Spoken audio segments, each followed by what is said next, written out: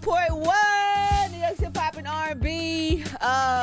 My guy Omari Hardwick is here today with me. Hey, sis. With Entourage. Yeah, you know what I mean? Look at the Entourage. Hi, Team Omari.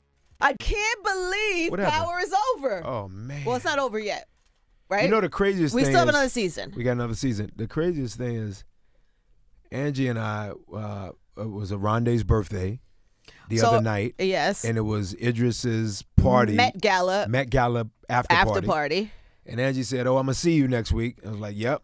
And so here we are, but I knew something that Angie didn't know, which was that the show was coming to an end. And I didn't tell you when I hugged you. I was like, "Oh, Why? shit." Why didn't you tell me? You didn't trust me? You would have preceded 50 and putting that news out. No, I would never do that. One thing I am good is that with private information, I'm like a vault. I know how to keep quiet Yeah, I know. information. That's that Capricorn shit. Wait a minute, before we talk about Power, can we talk about what a hell of a party Idris threw? Yo, that was crazy, wasn't After it? the Met Gala? I was like, this is a party. No, it was a for real party. It was like D-Nice, D-Nice, Donatella Versace, Chris Rock, crazy, wasn't it? Gabu. I mean, just everybody. It was loved good. It was That a good joint was vibe. banging. Did Yeah. you go to the actual Met Gala too? Yeah, you I went did. to the Met That's Gala. right, you did. Yeah. Do you like those things? Do you go to That those was my things? first time ever Oh, it was your going. first time? Yeah. Was You it- been? Have you been? I've never been. It was interesting. What happened? Definitely had the most color that they've ever had, apparently. Oh, is that right? And color I and feel not like that's outfits, been building but like- up. Yeah, I'm sure. People of color. I feel like that's been building up. What happens in there that you So- can say? Do you have to sign like some type of Yeah, non-disclosure? right, an NDA. Did they give blood? Like what happens? The Is first- it Illuminati in Yeah, there? no, Are they in it there? feels like that a little bit. The first thing that you kind of go through that I didn't expect was you kind of get to that moment where you go, oh, my publicist can't walk the carpet with me. Oh, We're so used to the publicist being yeah. next to Still you. like, yo, this is a different type of party. Yeah, so if you kind of, I guess people stay in the middle edge if they don't do the interview part well Right. without your publicist. Right. But once you get to the top, I saw Ava DuVernay when I got to the top. Obviously, we had done I Will Follow in Middle of Nowhere together. But once you're there, then you just start walking the halls of the Met till you get to the cocktail reality of an hour-long cocktail party. Right. And then you go to the dinner. How's the food at the dinner? You know, Right. It's very hard to feed a large group, don't you find? I do find that. Even weddings. Cher I might never enjoy have the food. ate the best. I mean, she performed that night. Cher probably ate really Oh, well. because she probably got separate She food. probably got separate food. And the table was so good. You know, Angie, it was Dapper Dan's table. Oh, So we Dab. had, you know, obviously he's a monument in and of himself. But we had the incredible Beth Ann Hardison, Love her. who equals that. And Yeah. then we had Bevy Smith, Love one Bevy. of your colleagues. Shout outs to Bevy, and then colleagues as in one of your peers who does what you do. And then we had Regina Hall. We had Ashley Graham, Regina Hall's fun. French Montana. That's a good table. 21 Savage. Wow. We had a really dope table. That's a It was great different. table. And Dap dressed everybody. Dap dressed all of us. Ashley is fun too. Ashley's fun. She's a dope girl. We had a really dope time. So Dapper's okay. Yeah. I don't know the whole Gucci thing. I've been worried about him. Yeah. I I would like, love for you to talk to him. You know what? Why don't we book him That on the would show? be dope for you to talk to him. I just feel like he's such an icon, and everybody was so happy when this Gucci thing happened for Yeah, him. And yeah. then it was so unfortunate that Gucci went through what they went through, Yeah.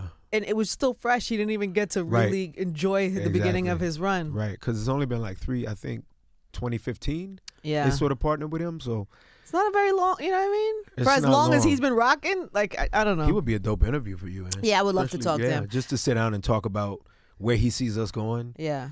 The So- generation younger. The fact that he brought 21 Savage there, I thought it was super dope. As a 74-year-old cat. So you were his guest at So his we table. were all his guests. Got it. He had his table and he got to pick. And I think Gucci's team made sure that he had the table enough where he could pick all the 8 people that were at his table, Got which I it. thought was just super cool. And he dressed you. He dressed me.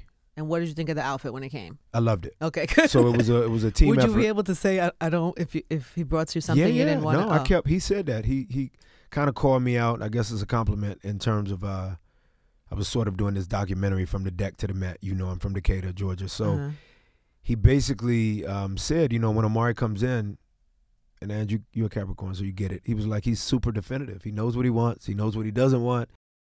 That's a fun So it was experience. cool. It was fun. And then I got to party with you. Yeah, and anyway, so that night you already knew that Power was going away. I did. And we knew. Did you we just find out, or you've no, known that's for what a I'm saying. while? I knew for a minute. Oh, I knew. Like Courtney told me, 50 and Courtney will give me some information that other people in the show don't have. So Right. I knew probably since July of last summer. how do they break that to you, and how do you take it? It was for me. It was like, ooh. And I've been fortunate enough to work, as you know, in the hiatus periods. I've done movies, a lot of, as you know, Arande's always on me about the music, so I've been doing a lot of music for a long time now. But that which 50 was even involved in my music. Notori and I've done songs together. Michael Rainey, who's a great producer. You did a stand-up. You did a one-man show. I did a one-man show. So we realized that as much as I was working in the off season in terms of doing movies and all of that, we start to come to the conclusion that your family base, what becomes your job, those are moonlighting gigs. And as much as you pour into them, whether it's, you know, Nobody's Fool or Sorry to Bother You or the movie with Megan, Boy, Girl, A Dream, you know, Shot Caller, which a lot of people really loved, and it kind of slipped between the cracks. The job is still Power. And I'm not able to do a lot of those jobs had I not been on Power playing Ghost. And so once you break the news to me that this is coming to an end, it still took me like kind of a moment to deal with that. I've been living with this guy, Angie, for so long. Yes. As complex as Omari is, the character was equally as complex. So when Courtney wrote it, and Curtis and Courtney and Starz trusted me with rocking out with it, that shit was hard once they said, all right, it's coming to an end. I bet. Yeah, it was hard. How are you now? Are you kind of come to terms with it? I'm good because it's been a while for me. You know what I mean? I've known so I played him like it was my last season. If it were analogous to sports, I'm like, let me leave everything on the court. Every scene, every play, let it be the same. Every episode, let me try to make this director's episode better than the next or the preceding. Like, I tried to just leave everything there for the people because we had such an incredible fan base. Did you shoot the whole season already? It's already in the can? We have one more episode left. Oh, wow. So it's mostly in the can. We're finishing an episode, and then we got one more left. I know people are going to drop. It's crazy. I know there's going to be. Can I make predictions? You don't have to say anything. No, go ahead. I think Dre's going to go. For sure. And don't be trying to read my face while you're making these predictions. Dre, right? I'm easy. I think. Don't be, brother. I think the son. Jen, I'm going to look to the right. I'm just giving Ange's profile, so she can't really see my. Actually, we did a poll. Oh, shit. These are the people that people want to see go most. These are the people most hated in the cast of Power. There's a poll. We did it. A lot of people voted also. Okay. Tariq is the favorite to go. He is number one, huh? He is number one. Your boy, they want him gone. And I tried to streets. Haven't I put my foot in his ass? And I've tried, right? But the streets want the streets want him. Yeah, I feel you. Gone. Yeah. Number 2 is Dre. Why do they hate Dre so much? I mean, he's a bad guy, but they hate Dre. Because I think Dre's still. You remember that the death of the daughter, and it's still related to Dre. Right. Yeah, that's. I'm sorry. It's just that Rotimi was here recently, and his song is so good. Yeah, it's good. I kind of blocked what Dre was doing, but you're absolutely right. The song is very good. Isn't his song so good? Beautiful song. Well, you see, I did a post, right? I danced and got my boogie onto the song. Like he's doing the music that I wanted him to do for a long time now. I'm like, this is you, bro. Separate yourself from your peers that you would go into an audition against if it was a musical audition. Right. And he's separating himself. He's remembering, like, these are my roots. Yeah. I'm a Niger boy who was raised in Jersey. Like, do that. So I love what he's found. They don't like Dre, though. They want him gone. They want him gone. Okay. You know who's right behind Dre? Who that? Angela. Alex, your stomach keeps growling. Look. I'm like. Is that you responding to, or is that an emotional response? Answer for you. Oh, are you? They want Angela gone. They want Angela gone. She's number 3. She's number 3. Okay. Why nobody wants you gone? Because then the show's over. Yeah, you know what it is, Ange? I think, and 50 spoke about, we did the podcast today, the Poetics podcast. We're going to talk about that. And 50 was on today. He was phenomenal. Wow. Oh, my God, he was phenomenal. So what he said, and he's always said this, he said, think about it. What's your character's body count? And I said, well, I got to go back and really, he said, come on, you got a photographic he killed his memory. son. He can't talk about nobody else. Okay, cool. So then if Ange says that, then on a game of chess, then you're allowed to move forward by going, come on, 50. Your character killed his son. True. Nothing. But then he would say the body count of that which Ghost has on his belt would make it where he's really the bad guy. And I always say, but 50, you guys made it, man, where Ghost was at least a dreamer who didn't want that. He wanted to break good from bad. A. B, he was loving. The dude was loving. Yeah. He was a loving bad guy who was a killer. And if he wasn't, then nobody has an opportunity to really root for anybody in the show if Ghost is also not necessarily loving. So when you think about it, I'm always open to people going, but I want Ghost to die too. I would go, absolutely. Let's really break it down now. Episode 1, the pilot episode, Ange. We could have lost the lead character in episode 1 Tommy doesn't have the same body count as Ghost. Ultimately, once the subsequent episodes start to show up, Kanan doesn't have the same body count as Ghost. But Ghost being this guy who is dreaming and the going good from bad, and Naturi playing the character that really is Lady Macbeth. She really is the killer who wants me to continue to sell drugs. If you think about it, the character, I made the show really special when I sat there and read that in the pilot episode when Courtney gave it to me. I'm like, oh, they're trying to kill Ghost in the first 2 episodes. That's different. Yeah. Nobody was really trying to kill Tony Soprano in the first 2 episodes. Right. But Ghost, they were they were coming for Ghost head in the first couple episodes. And for me, it made it way more of a realistic bathtub of dirt for me to get in as an actor and sink my teeth into and get my hands dirty. And I thought, this is real Shakespeare meets the diaspora of New York, where New York is the biggest character on the show. I'm so honored to have played it, to play Ghost and to have been a part of Power. Like I'm forever. You could pinch me forever. Isn't it so weird that the same year Power is ending, Empire is ending. Is Empire ending too? This is the final season. They just announced it, right? It's the final season of Empire.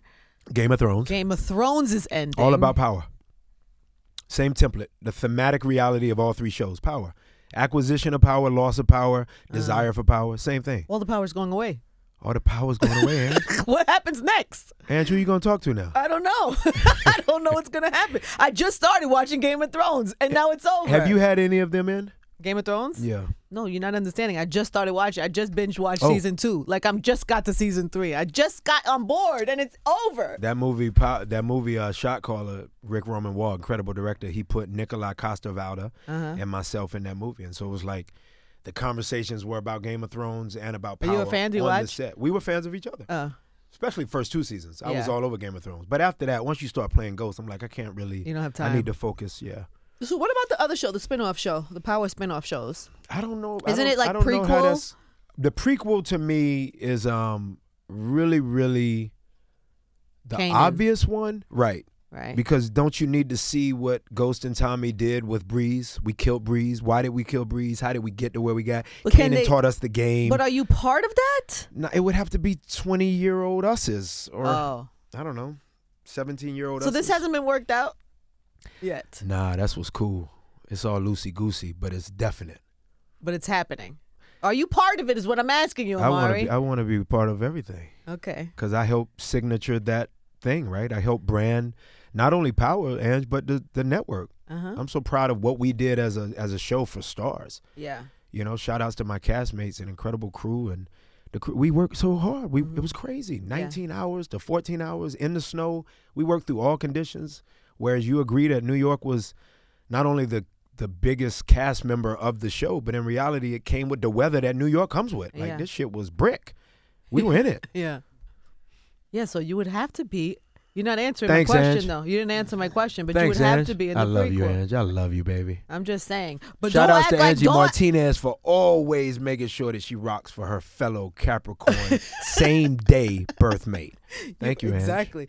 But it wouldn't be like people haven't done that before. Isn't even the Sopranos prequel, I think, is not. Yeah, it's happening. I know it's happening. They made it's a movie sort of thing. But they're doing it, but Tony's not there. I mean, he passed, God bless. No, God bless. His son, yeah. So I'm just saying, it's not like they haven't done prequels and haven't included the original cast. 50 said it. 50 said we will. I think Courtney is definitely in talks about spinoffs. I think 50 is in those similar talks in his own right. So, you mean FOFTY? FOFTY. I asked him about it today. I said, 50, what's FOFTY? He said, hey, that's something. That's a lot, you know. It's really good. It's so funny. I mean, he's hilarious. He's so funny. So here's the thing, because I love 50, but I always get, 50's the type of person. He told me to say, he said, what did he say to Ange? He said, tell Ange I love her. I'll see her soon when I'm ready to sell some shit. Fine, FOFTY. I need to sell some shit.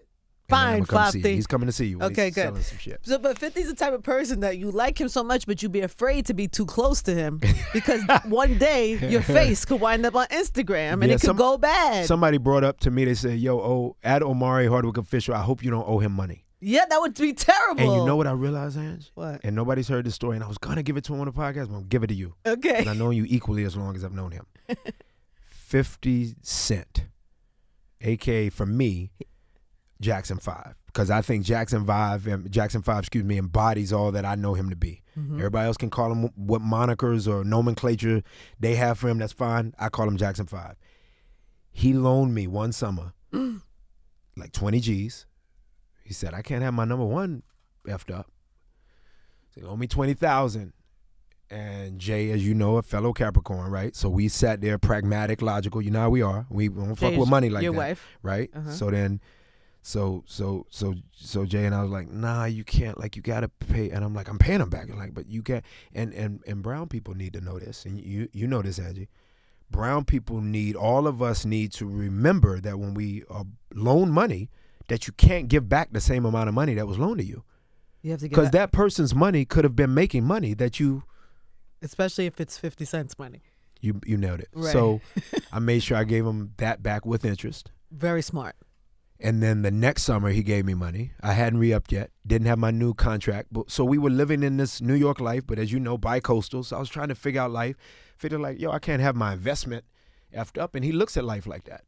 He was developing a friendship and a brotherhood with me, but I was also his investment. So then he gave me another $20,000. And then I paid that back. Now with more interest. With more interest. Got it. And so when people say that, I think it's so dope. But I love now that I can say it because you can have actual Instagram people who listen to 50, follow 50, or listen to Omari, follow Omari, and go, yo, so you did borrow money from him. Yeah, but I paid him back. Thank God. And I ain't trying to borrow $1 million from him. No, ever. Ever. Right. He doesn't play with his money, but he also doesn't play with his investment. So he was real big on throwing an arm around me, figuratively speaking, and making that arm That's so up. Nice to hear because people He's always dope, are quick. Man. People are always quick to tell the bad 50 stories, but I know there are a lot of good 50 stories. He gave and that it's shit very so nice quick. To hear one. He gave it. He put when Tyler Perry loaned me money, he did it in a brown paper bag. That Negro's from New Orleans, right, Louisiana. And I thought it was super hood and super cool. And he's pretty good financially now, right? Gave me money, Tyler Perry. Tyler Perry. You're a struggling actor at the time? Yeah. Absolutely. So then 50 loans me $20,000 2 summers, and he put it in the sock that you get to put on in first class on Delta. Yeah. In the little blue socks. I know the blue socks. Hell yeah, you put them on, Edge. Of course. You be putting them on them feet. I like the blue socks. So he put money in that blue sock, and he gave it to me twice. One year in a shirt. He wrapped the shirt up. I think Renee from G Unit office, he sent me within the shirt the money. And then another year, 50 just put it in my hand and said, take care of the family, yo. And so people do need to hear those stories. He's so giving that when he comes down and come, if you don't, but you also paid him back. Yeah, I don't play that. I don't play around with that. I paid Tyler back. Paulette and Denzel gave me $1,500 when I was living in the car to make sure the car wasn't repoed that I was living in. Wow. Like that's a lot, man. For people to let you come in their house and eat dinner is a lot, let alone give you money. To me, it's a lot. Have you done that for anybody else? Come on, man. People have hit you? Of course. Actors? Or just everybody, family, actors. Yeah, you got to give money. You got to. At some point. Family is one thing, right? But like a struggling, coming up actor that's like I absolutely have. Paid it forward, right? It's like paying it forward. I really don't expect it back, and nor did 50, nor did Denzel, nor did Tyler. But isn't that a beautiful thing when they don't expect it and you go here? Yeah. Like that's super cool. That's really great. Oh, what that a they gave it to me. Oh, FOFTY. FOFTY. Oh, FOFTY. The sensitive side, the sweet side of FOFTY. It's a big side of it. That's a great story. Yeah. That's a great story. I gave it to you, Ange. Thank you, You got love. it exclusive, mama. I love that. All right, so let's talk about so wait, he did the podcast? So he did the podcast. So Omari has a new podcast, everybody. And Poetics, which is on Luminary, which is a new podcast network. Got it. The poet side of me, Angie, that you were very familiar with for such a long time. The brother to my right, to your left being Alex Nago, he was actually a PA on Power. He was a production assistant who would receive me every morning on Power for 2 seasons. Good morning, what can I get you? He was a PA for me and 50, for Naturi, for Leela, for Joseph. And everybody else who followed. Alex came to me some time ago. I was already doing music at the time, but he was like, oh, you're this poet that the world who know you as a poet, they need the rest of the people around them in terms of their own living rooms to know equally as much as they know you're a poet. They need their friends, their family to know this side of you. So he said, as Power, is at its height, because we were in season 4, and I was incarcerated. Ghost was incarcerated. He and his childhood best friend, and Elliot, who's here with us today as well, and then their big brother of sorts, Dan Stewart. They said, why don't we do a show, not necessarily a podcast, but a show where basically we use poetry and we bring it to hip hop artists, and we make them come to our living room, so to speak, and we make them do a poem, and then from that poem, we ask what the poem was about, and then we go into the journey of their life. And going back to the fact that the power of pen, let Gil Scott-Heron tell it, that will be the thing that the revolution is televised in, right? The pen. Right. It won't be televised literally. It'll be that of a pen, and I'm being poetic and saying that which they meant. But then that turned into basically the reality that I didn't know, Angie, which is, in my mind, I grew up listening to radio and then satellite radio ultimately, but I didn't realize that. So that to me is the podcast, what you do, Angie. But I didn't realize the new spectrum, the new format, the new paradigm of podcasts, and that young people were listening to them at the addictive pace and way that they were. And so they told me, why don't we start that show idea that would have been an MTV type of show? Why don't we streamline it and make it, why don't we micro the macro of the show and make it a podcast? And so we basically bring in hip hop artists, legends, soon to be legends. I heard and Casanova's clip. I heard, because like you make everybody do a poem, right? They start out with a poem and then they talk about their journey. Obviously, Casanova has such an interesting journey. I love him. Oh, he's phenomenal. He's so great. And he and I met each other under tense circumstances. What do you mean? He pushed up? What happened? Yeah, it was he was aggressive? He has a very aggressive tone. We were both aggressive. He has a very aggressive tone about his voice. I was an actor is but a reactor, right? An actor is but a reactor. And you know. You were reacting to what you thought he was bringing you. He was bringing it. But what did he want? And then 50, and then 50 texted me and was like, yo, oh, and I said, yep, all good. All good. And I was like, okay, so Kaz really looks up to 50, as does Omari, obviously, and all three of us, obviously, now at this point, really respect each other. So I think that the way we met each other is the way that strong, smart women often talk about men who are strong and smart and alpha meeting each other, which is we can almost take each other's heads off and then go, cool, you want a drink? Yeah. So the way we met each other wasn't literally doing that, but we definitely met each other. He said it. He has a post where he says, oh, and I met each other on an elevator and it could have gone wrong. It could have been of dissension, figuratively speaking, but we ascended. And we became super respectful of each other. Dave East was there that night. You Lenny S was. That was it. You can't just leave me that story. That was it. How does that happen in an elevator so fast? The elevator ride is no longer. I think he felt. I think he felt I disrespected him, and I got why he felt that. And I asked him. Now in life, I said, Kaz, I apologize for not knowing at the time your music. He said it wasn't even that. Oh, you actually shouldn't have known my music at that point. But I guess he said it in the podcast. He goes in that episode. He goes, "Oh, I really respect you a lot." And if that speaks to the reality of what he was meeting, and she was meeting a guy that he really respected, but I wasn't as familiar with him, and so that makes sense to me.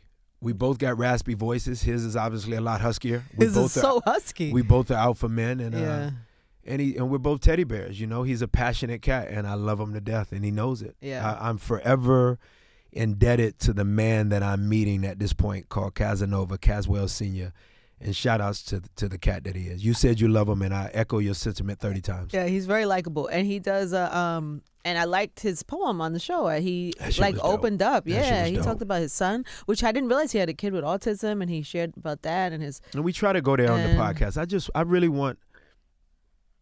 I want Angie Martinez to come on. I want Sway to come on. I have to write a poem. I haven't wrote a poem in a very long time, Omari. And I want you guys to come. Yeah, but you're a poet. I want you guys to come on and really, Jen said it today, my musical publicist. You're like, you know what, these people that are behind the scenes of hip hop, you're behind the scenes, but it's like, it's Angie Martinez. You're an icon. And is this you making? Is this you inviting me? Yeah. You're inviting me to the show? Are you crazy? I'm coming. Okay, because it's a trip. Then yes. Then my answer is yes. I would love to be on the show. Ange. I'm very humble. Who has had the best poem so far? It's hard to say. I know 50 probably had a good poem. It was dope. I loved 50's Dave verse. was crazy. Dave was crazy because he sat down and Dave East? It was crazy. Yeah. You know his pen. Yeah. He wrote it right there? Yeah, we kind of. Yeah. He wrote it right there. You know what? I was really, really impressed with Casanova being that open and vulnerable. Casanova's was dope. I heard his. He doesn't do poetry. Like he said, but rap is like poetry. I know. It's just slowed up, but a little more fuller. That's what it is. But he hit me back and he was like, yo, you did something for me, bro. And I actually put that poem to a beat and I created a song out of that. And so that's the greatest compliment. Wow, I love that. So cool. That's all we want. We just all right, really I'm want people to be able to... I'm going to get my pen game Get it, back. Yo, could we do the podcast right now? Could I do an episode on Power? No, I'm not prepared. I need to mentally. I need to mentally. Yo, I cannot do a podcast right now. No. I'm mobile, homie. No. Can't go without shouting out Clef, his poem. Yo, Clef. Well, first of all, you got to shout out that Clef was the first episode. That's pretty good. You know how hard that is? Yeah. And we it was a new concept. I mean, the Haitian King, so just the Haitian King. Just shout outs to Haiti and shout outs to Clef and just Clef. what he's meant to hip hop and what he's meant to music. I've said it. I said it to Alex and Elliot. They're younger than me, and I keep going.